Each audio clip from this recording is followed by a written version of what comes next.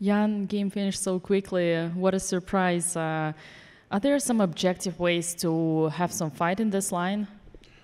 Well, this line is first of all like very solid for white, and yeah, in fact, I think Ding had the game against Movsisyan here, and he played, I believe, bishop b4 instead of h5, which was slight inaccuracy.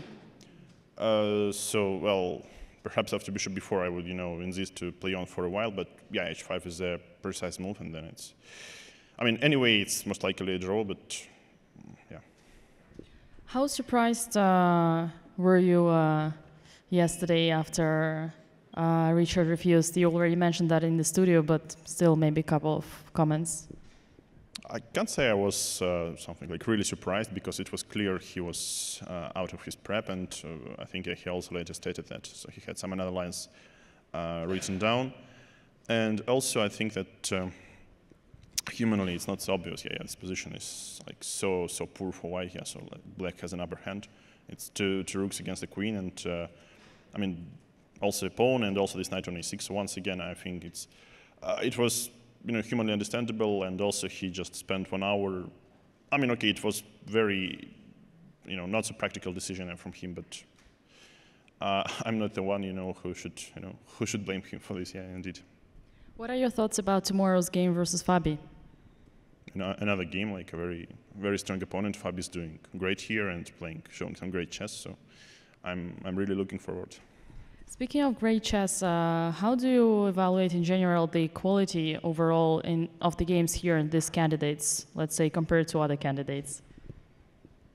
I don't know, it's hard to say, because, well, a few years ago when I was like doing some commentary for the candidates, I mean, it's really easy to spot a lot of inaccuracies, a lot of mistakes and blunders while you make this commentary. Like, okay, you basically sit there with the engine, and you see everything what's going on, yes, and you like often criticizing basically not without reason, but then okay,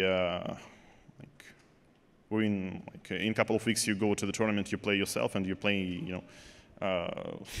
also not that brilliantly, yes. So in general, I mean, there is always some special tension in the candidates, and people like probably, the price.